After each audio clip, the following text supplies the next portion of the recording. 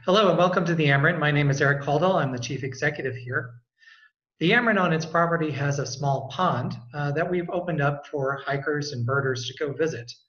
And that pond currently has no wildlife in it. And I was really excited to learn about the Arizona Game and Fish Department's program to introduce native species of fish to waterways in Arizona.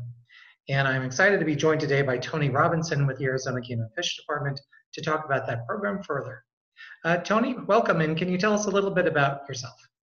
Oh yeah, my name's Tony Robinson. I am the Gila River Basin native fishes lead for Arizona. So I deal with native fish projects throughout the Gila River Basin, which pretty much covers the southern half of the state below the Mogollon Rim, all the way to the Colorado River along the Gila River drainage.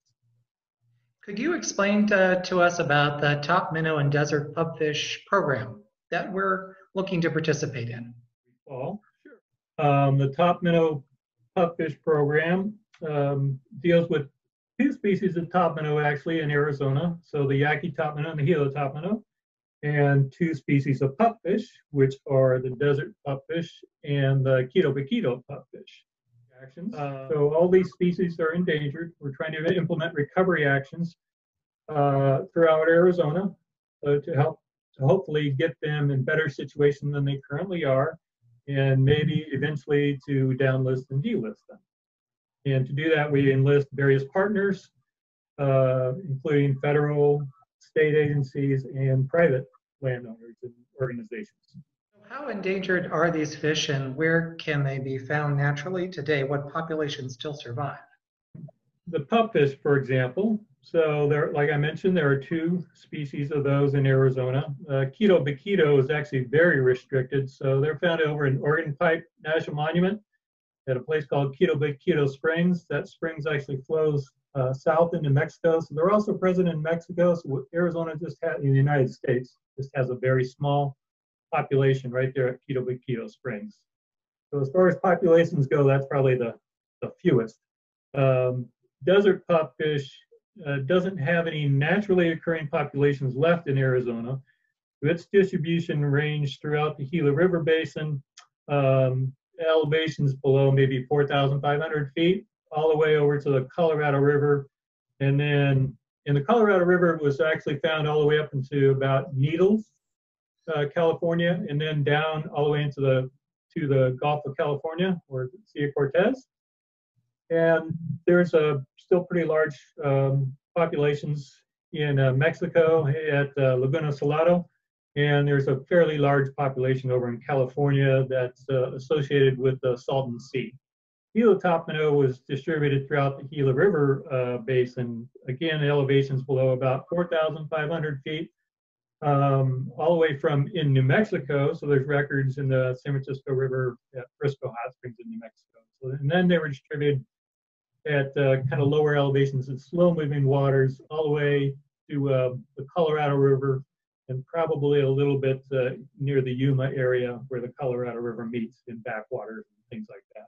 The Yaqui topminnow is probably more endangered in the United States because, again, the range is restricted. So it's only really found in two locations, Whitewater Draw down on the San Bernardino National Wildlife Refuge, and then Black Canyon. So Black Canyon's on the southeastern side of the Chiricahua Mountains, and Whitewater Canyon is that kind of south of Wilcox Playa.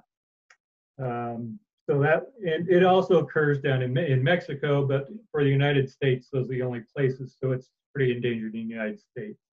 So how do agreements like this one with private landowners, like the Amerind Foundation, to put these species into water features, how does that help these species out? Well, it actually helps a lot. So we are under this overall, it's called a safe harbor agreement for topminnows and pupfish.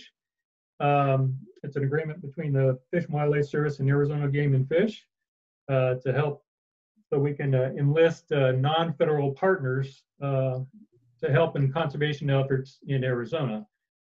And so that is the vehicle we use to get private landowners and foundations such as yourself on board to help with conservation of these species. By maintaining these smaller populations of fish and these other water features, um, are you looking to try to preserve the genetic diversity of the fish? Are you trying to reintroduce them at a later date using these populations? What are you trying to accomplish with the program? So there's four conservation benefits we're looking from the Safe Harbor Agreement, and one is to kind of have refuge populations for these species to prevent against catastrophic loss in the wild, and to use them as sources of fish to establish new populations elsewhere. The second is to just to count towards the species downlisting and delisting. The third is to try to get certain landowners to use topminnow or even pupfish for mosquito control instead of using mosquito fish, since mosquito fish are one of the biggest threats, especially to Gila Topminnow. And mosquito fish have been spread across the West, and so we'd like to transfer that over to be using the native species instead.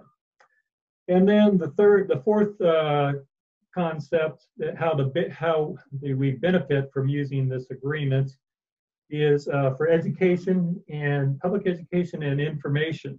So really, why does our pond at Amerind make a good habitat for these fish? And we're talking about introducing both the topminnow and the pupfish to our pond at Amerind. There's a number of features that make it worthwhile. First off, it's fishless, so it doesn't have any fish in it. That's great, especially no non-native mosquito fish. So that's a big plus. Plus, it has a fairly large size. It's about 0.2 acres in size. That's pretty large, really, compared to a lot of ponds where we actually have them. We do like to try to get them established in larger ponds, just because then we can have a larger population for, like I mentioned, for refuge, or so that we can pull individuals out of there as a source to establish populations elsewhere. It also has, it's got deep enough water, and where it's deep enough, it becomes thermally stable over the winter and summer months, so they were not going to get too stressed out. Both of these species, well, if we're talking about Gila Topminnow and Desert Pupfish, they're actually both very tolerant, actually, to high temperatures, especially Desert Pupfish. And then also your pond has a lot of, it's got some riparian trees, cottonwoods, and whatever the other trees where there are ashes or willows, but not too many. If it's too shaded, the species doesn't do as well, because then there's not enough planktonic production in the pond, which they eat. And it's got some emergent vegetation, cattails, and other aquatic vegetation in there, and that's good to give them places to hide. So even though there won't be any fish predators, there's going to be avian predators that come in there and try to eat them. So having that places to hide is going to benefit them also. You brought that up a bit, but what is it that the fish like to eat? So they're both generalist, so omnivorous. So they eat quite a variety of invertebrates, very small invertebrate animals. So larval and nymphal stages of insects. They'll eat small crustaceans, planktonic worms, and then also planktonic algae, and even detritus and other algae growing on rocks. They'll pick off of those too, probably feeding on diatoms. So it's really quite a varied diet. So the topminnow, though, tend to feed more towards the surface. The pupfish are kind of all over the place and picking stuff off the bottom a little bit more. Thank you very much for your time today, Tony, and coming out to evaluate us. And we really look forward to taking part in this program. Oh, thank you. And I'm really glad you saw the piece that you did and contacted me, because it really was a good site, and I'm looking forward to getting paperwork done and the fish in there.